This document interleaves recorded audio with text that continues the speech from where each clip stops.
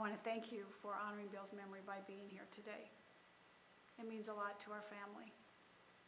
I was privileged to be his wife for almost 50 years. And he wasn't perfect, although I might get some argument there. And I want to tell you that about 3 months ago, he told me, I know you'd like to keep me around longer, but I'm ready to go to sleep and wake up in heaven. And that's what happened Saturday morning.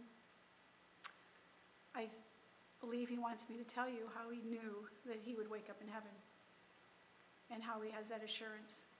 And it wasn't because of anything he had done, but because of what Jesus had done for him. Several years ago, about 1972, he got down on his knees one night and confessed his sin. He said nobody had to convince him that he was a sinner, and asked Jesus to come into his life. It went something like this: Jesus, if you're real, I want you to come into my life and show me. He didn't even tell me about this till about 6 months later. But he told several of us later that he went from that night, not knowing for sure there was a God, to knowing that God personally through his son, Jesus Christ. Bill's life that night was changed forever. He would say, especially in the last 17 months, it's the best deal in the universe. We get to trade these old, worn-out bodies in for new bodies because of what Jesus did for us. What did he mean by that?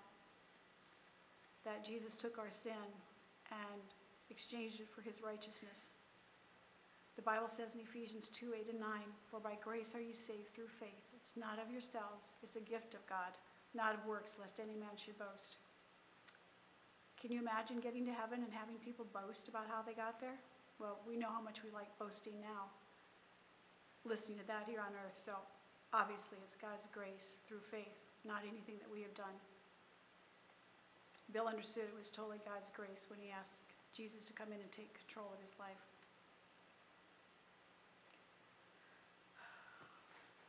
He never wavered, even over the last 17 months. He kept saying, we're going to keep trusting the Lord. As for me and my house, we will trust the Lord. And we're going to keep trusting. He changed that one word in the verse, but it sticks in my mind. And even in the hospital, I asked him, are we still trusting? Yeah. Yes, we are. He really never said, why me? But he said, God is in this. And I think maybe the reason may be that God wanted to show many of his family and friends what his faith really meant to him as he walked through this valley, and to show all of us that this life is not all there is, and that we need to get ready for eternity. I just would ask you if you have the assurance that you'll go to heaven when you die. You know, you really can know. The Bible says, these things have I written unto you that believe in the name of the Son of God, that you can know that you have eternal life. He doesn't need us to hope for, wish for, but if we have Christ, we have that certainty. He's left a great legacy of faith and trust,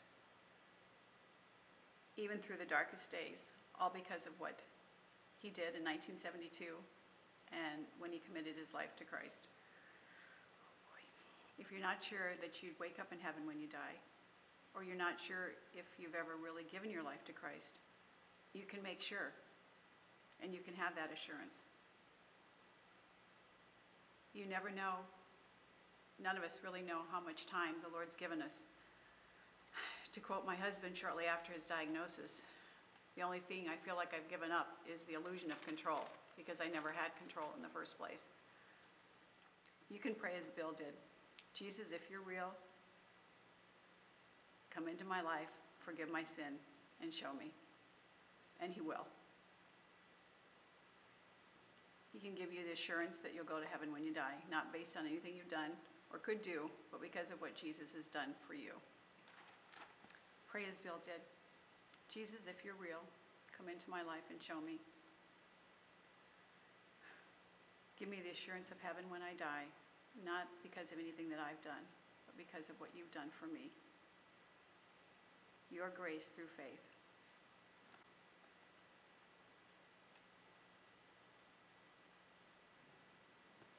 faith in your Son and his death in my place. Hand me that book that was, other book that's there, yeah. This one? Yeah. There you go. It was great.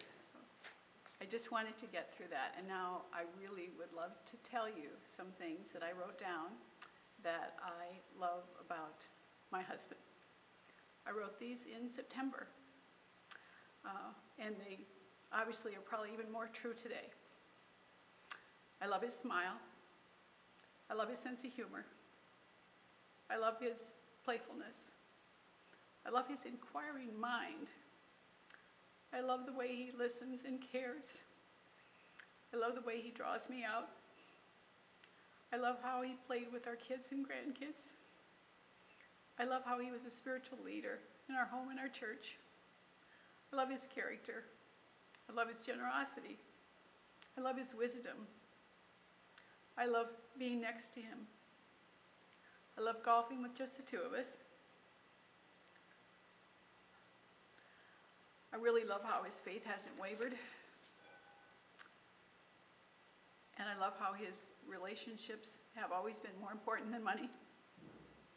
I love the way he mentors and disciples without even knowing it. I love there is no pretense in him. I love his true humility. I really love how he loves me and cares for me. I love how his faith has not wavered. Most of all, I love his love for the Lord and the way the Lord has changed his life.